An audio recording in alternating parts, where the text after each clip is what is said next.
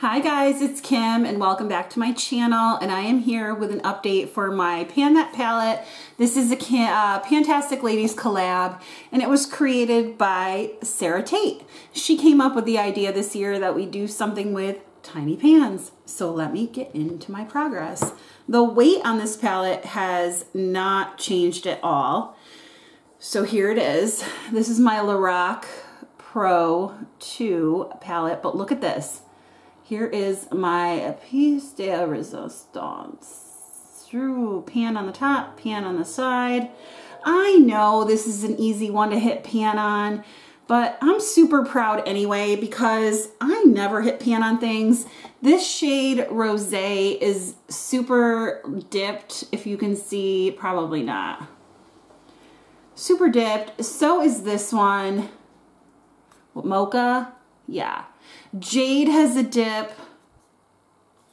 Cocoa has a dip. I mean, I'm super excited because I've never made this much movement in a project before. Like, look at this eyeshadow palette. It looks used and abused.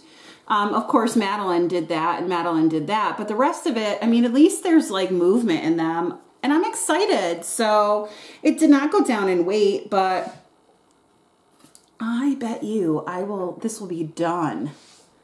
Ooh, a cream shade done. How risque. Okay, not really. But I'm excited. I'm excited. If I did not focus on this, none of it would have been done. So, okay.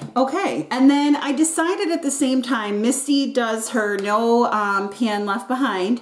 And I was like, I want to do that because then at least I can rotate palettes in to my project and use them. So the last one I have for this is That's Taupe.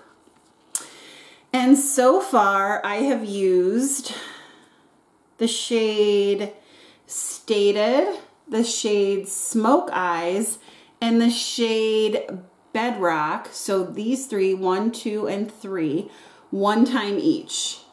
So I have to use this top row. I have to use this silver shade and these two, and then I can move it out and choose another palette. So I'm not going to choose anything right now because I feel like I'm working on so many things. I think I'm going to let this project go just with the tiny pans for the rest of the year, see how I do.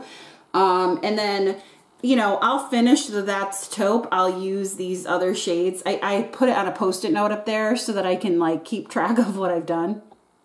So I'll use this row, I'll use the silver, I'll use these two, and then that's it. I'm not going to pick another one. I just want to keep using what's in my collection right now and all the other stuff. So that is my update for the tiny pans / no pan left behind. If you like this video, please give it a thumbs up. And if you like me, please consider subscribing. I hope you have a great day or night wherever you are, and I will talk with you soon. Bye.